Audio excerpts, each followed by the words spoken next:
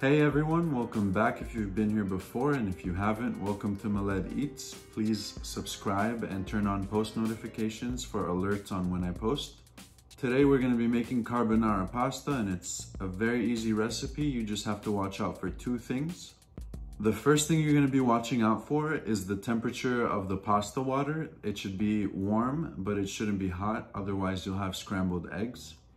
And then the second thing you need to watch out for is the burner. So you need to take the pot off the burner completely when you're mixing the sauce with the pasta so that the sauce doesn't overcook.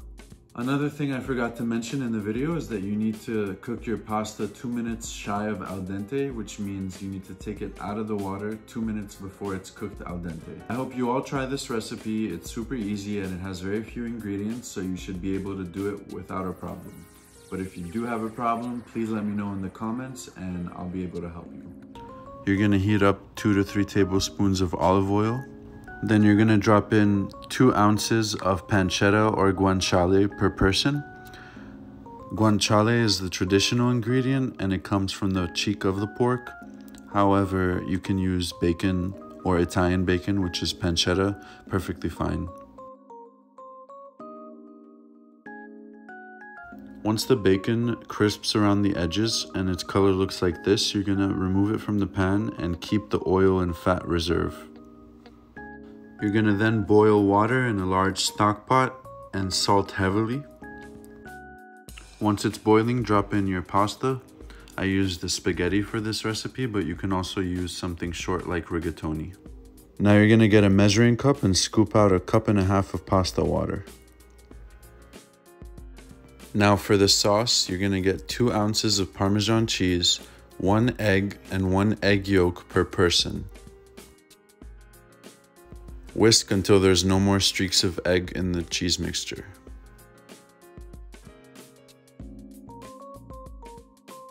Crackle some black pepper on top and then whisk again.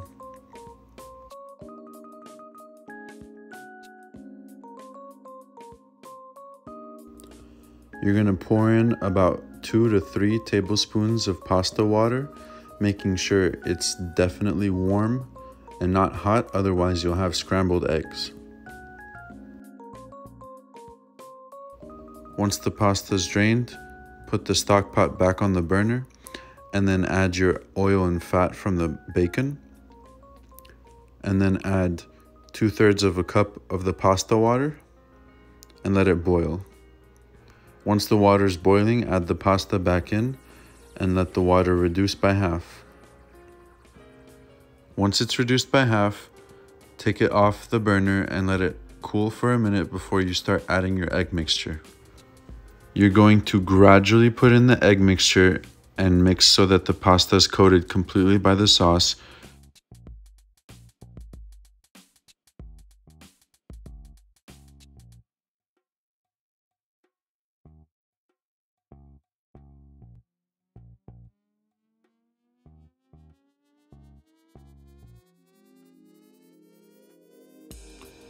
Once you add all the egg mixture, there shouldn't be any chunks remaining and the cheese should have emulsified completely with the sauce.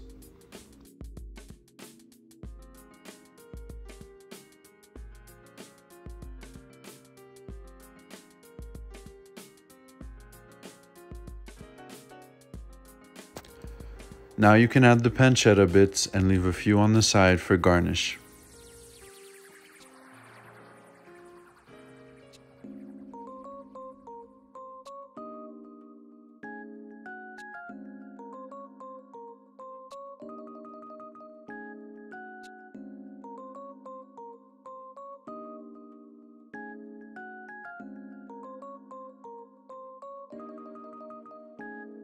To plate, you're just going to twist some pasta on your tongs and then plop them gently on your plate.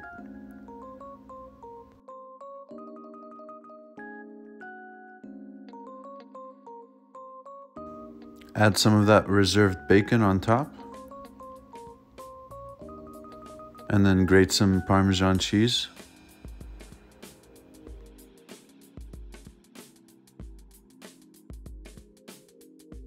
And there you have it, guys, the perfect pasta carbonara. As you can tell, I really enjoyed destroying it.